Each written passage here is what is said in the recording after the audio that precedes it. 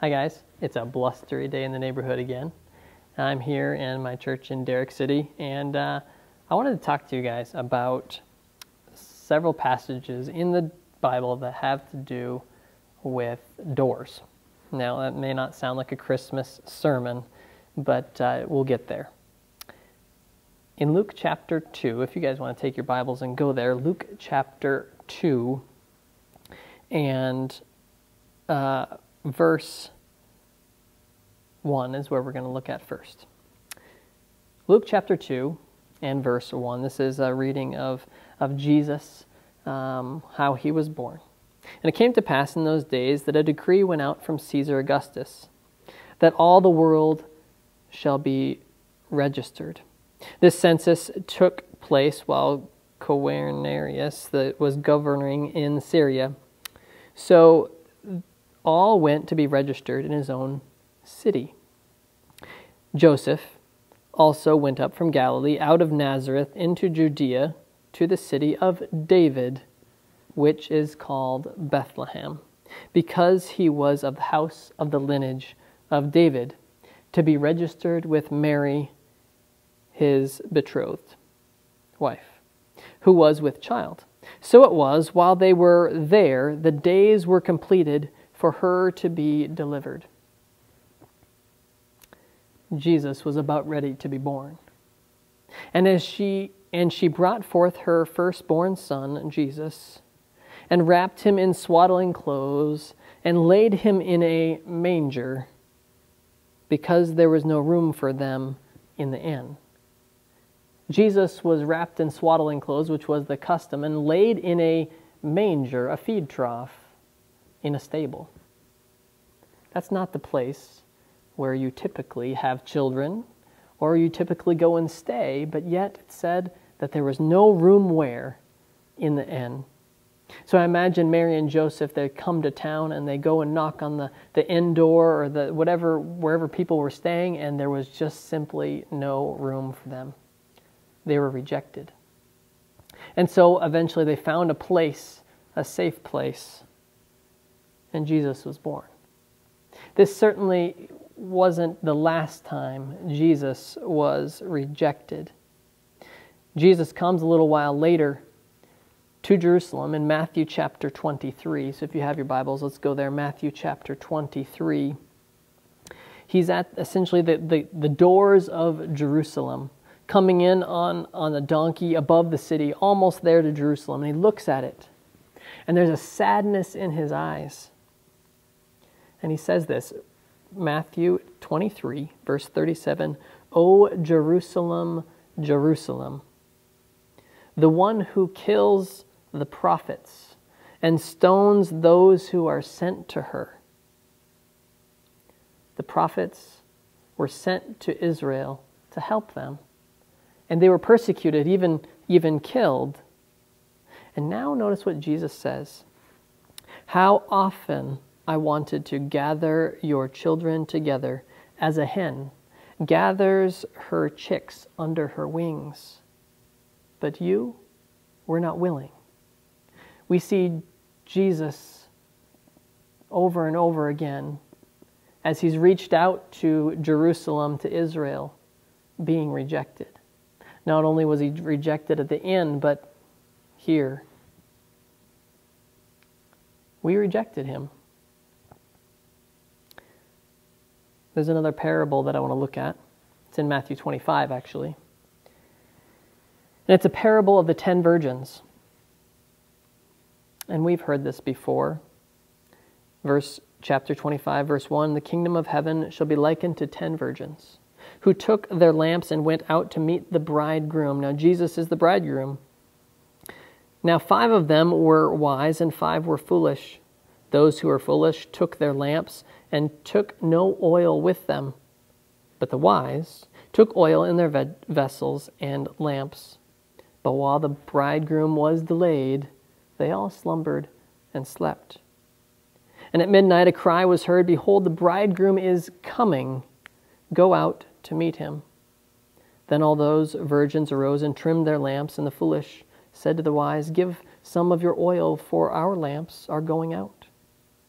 But the wise answered, No, lest there not be enough for us and you. Go to those who sell and buy for yourselves."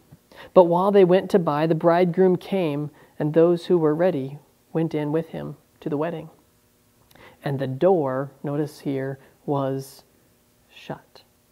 This is Jesus coming and wanting to be with us at the wedding party. And it says here the door was shut. There was a group of people that weren't in it. Afterward, the other virgins came also, saying, "Lord, Lord, open to us." But he answered and said, "Assuredly I say to you, I do not know you." God wants to know us. He's been trying to reveal himself to us over and over. That's what those prophets were coming to Israel for Israel to know God. That's why Jesus came as a baby and lived here on this earth, for us to know him. But there's a group that rejects. You see here, Jesus isn't talking about his first coming. Here he's talking about his second coming. Verse 13 says, "For watch therefore, for you do not know neither the day nor the hour which the Son of Man is coming." And the people at the inn, did they know when Jesus was coming the first time? They would have had a room just for him if they knew, but they didn't know. Matthew 24, verses 32 and 33 says, "Now learn this parable of the fig tree. When its branches has already become tender and puts forth leaves, you know that summer is near. So you also, when you see all these things, know that it is near, even at the doors." So when we see the end coming, or the second coming coming, we can know that it's near, even at the doors. There's another passage I want to look at in Mark chapter 1. Mark chapter 1, verse 32. We have early on in Jesus' ministry, he starts gathering a crowd. It's this group is not rejecting him, but it's coming to him at his door. Mark 1, verse 32, "At evening, when the sun had set, they brought to him all who were sick, and those who were demon-possessed. And the whole city was gathered together at the door." How much of the city came? This isn't a rejection of Jesus. This is an acceptance of Jesus. They come to see because he's healing. Verse 34, "Then he healed many who were sick with various diseases and cast out many demons." When we realize where Jesus is and we see him, we want to come to his door, knock on his door. And when we come in and hang out with him, well, there's healing, I think, that takes place. Now, God comes to our door knocking, like with Mary and Joseph, and we have a choice. Do we accept him in, or do we say, "Hey, go find the barn"?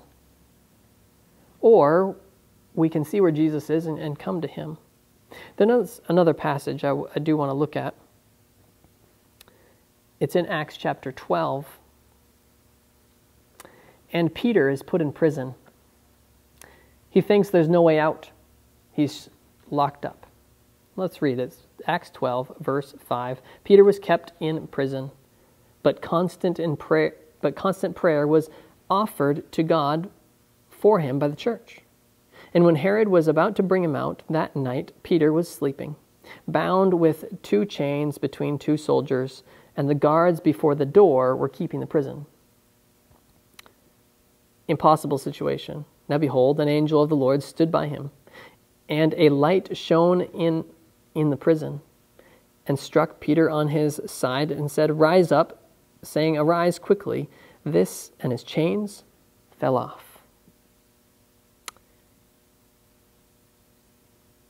his hands. Verse 8, "Then the angel said, 'Gird yourself and tie your sandals.' And so he did. And he said to him, 'Put on your garment and follow me.' So he went out and followed him, and did not know what was done by the angel was real, but he thought he was seeing a vision. And when they were past the first and second guard posts, they came to the iron gate that leads to the city, which opened to them on its own accord. And they went out and went down the street, and immediately the angel departed from him." Peter's in an impossible situation behind all these doors with guards at them, and the angel simply opens them. I think this is what God wants to do for us. He wants to open doors for us so we can not only be connected with Him, but when we're in those impossible situations, we can get a way out. Then Peter goes and he comes, verse 12, he comes to this house and he knocks on the door, if we keep reading, and no one believes it's him, even though that's what they've been praying for. When we pray, when we ask God for things, we should expect that He'll open the doors that need opening. And now we're going to get to Revelation. We're going to get to the last door here that I want to look at. Revelation chapter 3 and verse 20. It says this, "Behold, I stand at the door and knock. Behold, I stand at the door and knock. If anyone hears my voice and opens the door, I will come in to him and dine with him, and he with me." You see, over and over, we have rejected God. We've said, the barn is that way, you can go there. But here, Jesus is standing at the door, knocking, and I believe at our door. And He's asking to come in. Now, God doesn't force His way into our lives. He simply asks. And He wants us to hear His voice. And when we open that door, it says that He will come in and eat with us, fellowship with us, be with us. And this is, I think, what God has wanted to do all along throughout history, is just to come into our lives. And we can let Him in. So what do we do? Well, Jeremiah 33 and verse 3 says this, "Call to me, and I will answer you, and show you great and mighty things which you do not know." When we open that door and let God in, He's able to show us things that we don't understand, or it may be that we think are impossible, like Peter in jail. God wants us, I believe, to open the door to Him and His messages of peace and hope and love, and not reject Him like those foolish virgins did, or the people there in Jerusalem over the years had rejected Him. But when He comes, we want Him to be in our life. And so like those wise virgins, we want to prepare. And so how do we do that? Well, that first step is simply opening that door to Him when He comes into our life. Say, "Jesus, I want you here. Come eat with me." And He'll show us who He is. So this Christmas time, when you think of the birth of Jesus, remember when they came knocking on that inn door, that hotel door. Would you have let Jesus in?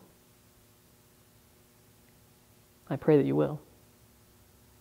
Let's pray. Dear God, thank you for revealing yourself to us as we worship you this Christmas time. This time where people are remembering you as our Savior and our Redeemer. Let's remember to let you into our life. In your name, amen. Friends, have a good week and have a good new year. I will be seeing you next year, January 1, and we're going to be going through the book of Luke, chapter by chapter. And so join me on that journey through the book of Luke this coming weeks. Have a good week and new year.